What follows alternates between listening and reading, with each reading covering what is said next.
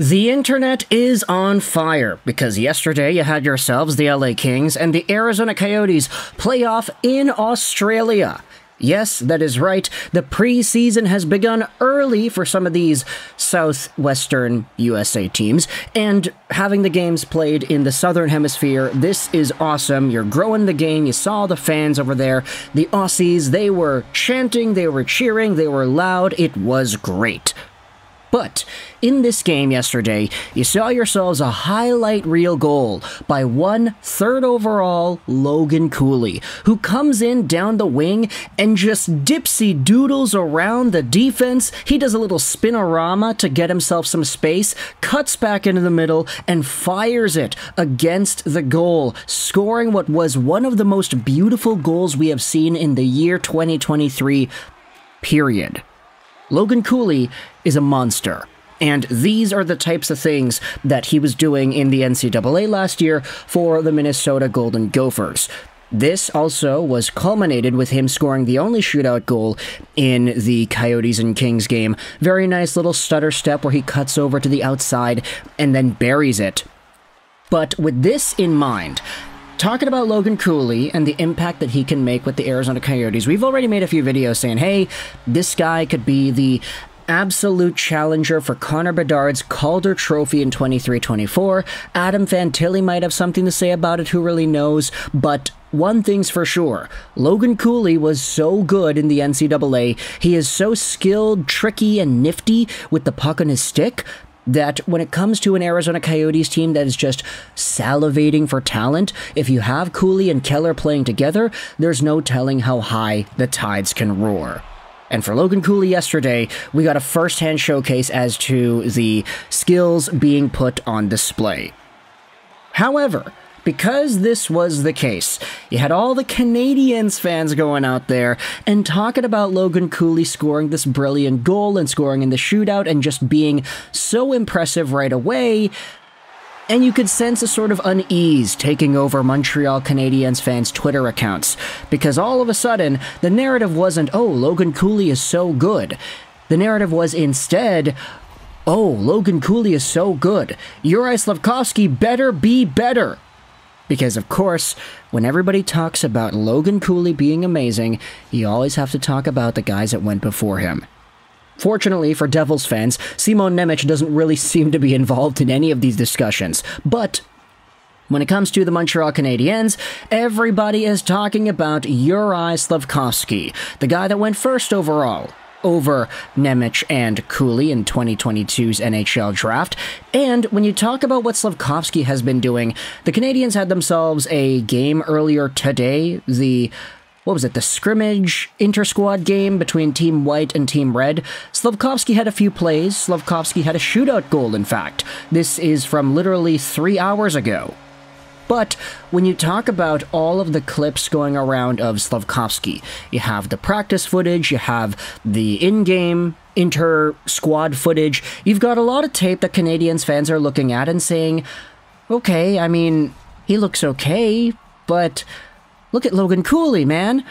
In fact, you had a bunch of clips posted from earlier today. This is sort of the narrative that I feel that is formed around Slafkovsky when you have journalists like Mark Dumont going out there and saying this. Here's Slafkovsky, who finds a streaking Alex Newhook, creating space and generating a good chance. Slafkovsky is looking a lot more aware of his situation today.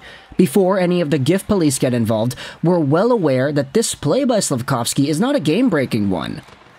And that's sort of the thing that I wanted to bring up. At the end of all of these Slafkovsky quotes, you're seeing people in the replies, and you're seeing even the posters themselves saying, yeah, like, we're aware that Slafkovsky is just making a simple outlet pass. It's not the biggest game-breaking play out there, but this is still a good play. In fact, the goal that he scored was one where he was set up by Josh Anderson. Pretty nice feed out in front. He's there on the back door. He scores. He kind of skates away after it. And the shootout goal, I'll admit, was a pretty nice goal too. Backhand, forehand, backhand, quick strides left and right, so good on him for opening up the goaltender and getting that side. But we have this narrative that is built up when it comes to talking about Juraj Slafkovsky that immediately, almost instinctively, links him to Logan Cooley. And it gets even worse when you see some tweets made like this that went viral the other day. Here's Habs Draft Nut on Twitter talking about Slafkovsky after the scrimmage from yesterday. This is coming from a big Slafkovsky fan in his draft year and an optimistic person. I don't know what's going on with this guy. Slafkovsky looks heavy, stiff, lost, tired, disengaged, and tentative. He's often upright with one hand on a stick and skating out of position. This is not the player the Habs drafted. The Habs need to oversee his entire off-ice and off-season training program. Something is wrong here. Slafkovsky was a big bowling ball of energy, skill, and vision who imposed himself on games. Now it looks like even pivots are a struggle, and he is steps behind. That's wild. Now, Tregear Wilson goes out there and plays devil's advocate. I'm not sure which game you watched, but if it's today's game, so yesterday's game, you probably watched the game with your eyes closed because Slafkovsky was one of the better players today. The reply says that no, he was not one of the best players on the ice today, not remotely close. He was better than yesterday, though, and I hope he can pull it together. And so, for Slafkovsky, you're seeing so much more discourse around this guy that's a lot more meticulous in the way that he plays. Oh yeah, he's hunched over, he's looking a little slow, he's a bit heavy, like he's a 238-pound guy. That's a big guy. And I'm starting to see more and more people calling out that weight, saying, yeah, it looks like he's a big guy out there on the ice. Like, not in terms of his frame, but just in how he moves. The pace that used to be there hasn't shown itself off too much in this short scrimmage sample we've had so far. And of course, I'm not going to panic like the sky is falling down after a few scrimmage inter-squad games before the preseason even begins. But you could understand why there's this sort of panic, I feel, based off of how Slafkovsky has shown off compared to the guys that are taken after him. If Logan Cooley comes into the NHL and scores 70 points in his first year, I don't think that will be the most surprising thing in the world. However, if Slafkovsky had a 70-point year, I feel like that would be surprising. Like, I don't know, we all kind of recognize that Slafkovsky's the bigger dude. When it comes to the playoffs, he has a more sturdy frame, and if he becomes what we hoped that he would become, there's definitely a lot of value there. Maybe even more so than a skilled, small-ish forward like Logan Cooley. But for now, in the race of 2022 draftees who have shown off well since the draft, I mean, I think it's clear to see who's number one in the power rankings so far. And that's not to say that Slafkovsky cannot go out there this upcoming season and prove everybody wrong. I'm just pointing out what I'm seeing, man. Like, everybody's talking about Cooley, people are talking about Slafkovsky in a worse way, and Canadiens fans I'm seeing all over Twitter are panicking, asking whether or not this is going to affect the season and how Cooley might unanimously be seen as a more valuable player right after the draft than Slafkovsky. So, I don't know, is it early to be making these comparisons? For sure. Like, it's only been a year since they've been drafted, but there's a reason we started out 1 year later this season with Cooley over Slafkovsky.